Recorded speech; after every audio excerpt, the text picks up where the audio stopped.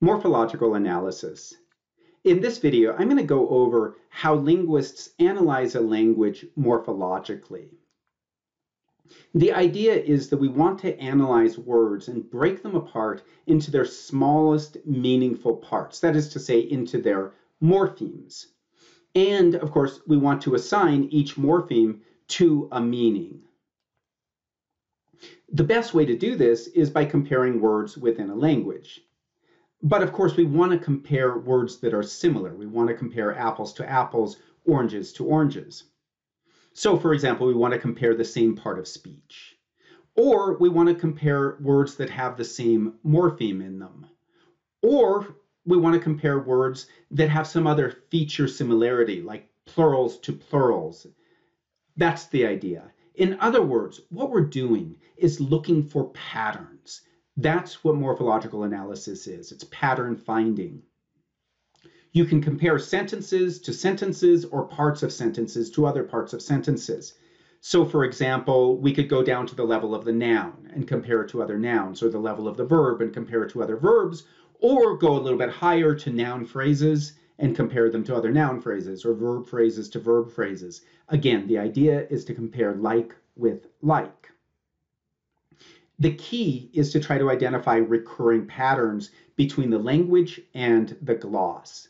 The gloss is the direct translation. So a good translator would give an idiomatic translation, right? So that's what you would do if you were translating a novel, for example. But when we're doing a linguistic analysis, we want a direct translation, a word-by-word translation, or even a morpheme-by-morpheme translation. That's what we call a gloss. And to demonstrate how we do this, we're going to be looking at Blackfoot plurals. So the first thing we want to do is make sure that all of our like with like are lined up. So in the left column, we've got the base form of the nouns. In the middle column, we've got the singular forms. And in the right column, we've got the plural forms. So the first thing we can notice is that when we look at the singular column, it's got the base form plus a suffix. And so the first thing we want to do is just draw a line wherever we see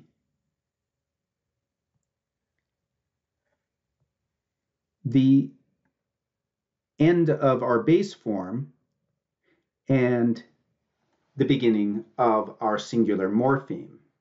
And we want to do the same thing with the plurals. So let me see if I can do this quickly.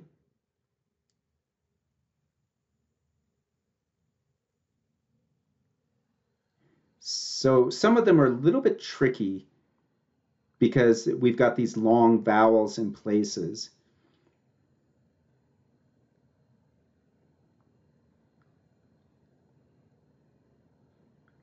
And we also see there must be some morphological processes going on in here as well. And that makes things a little bit more complicated. So for example, when we look at the singular column, we see that for the first, 5 words, we're getting very similar singular morphemes. So it's wa, wa, ah, wa, wa. So there must be some sort of deletion phonological rule. So there's a rule that gets rid of the W following an S, presumably. That's a pretty good hypothesis. We would want more data to confirm it, but that seems on the right track. And similarly, we're seeing with the next 6, we've got ye, and then the E without the ya. And so presumably following the K, there's some sort of deletion rule. Okay, now I want to think about that for a moment.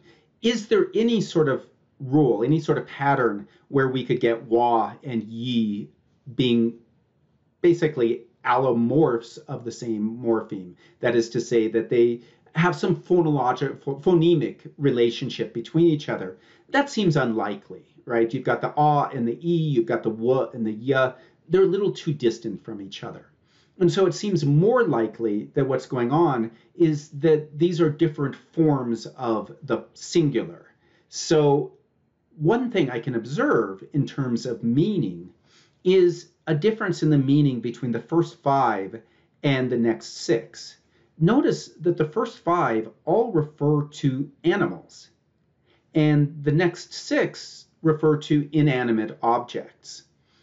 That seems like a pretty significant difference, and that would suggest that these are different classes of nouns, and different classes take different singulars. And then we can see the same thing going on with the plurals, where we get ixi with the animals, and we get istsi with the inanimates. Okay, and again, we're seeing some sort of phonological rules going on here. There's the deletion of the E in some places, or the lengthening of an E, deletion of something else, of another vowel, and so on. All of that you would ultimately want to account for in a good morphological analysis. But right now, we're on a pretty good track to realize that with animals, our singular morpheme is wa, and with our plural morpheme is ixi, and with inanimates, our singular morpheme is yi, and our plural morpheme is istsi.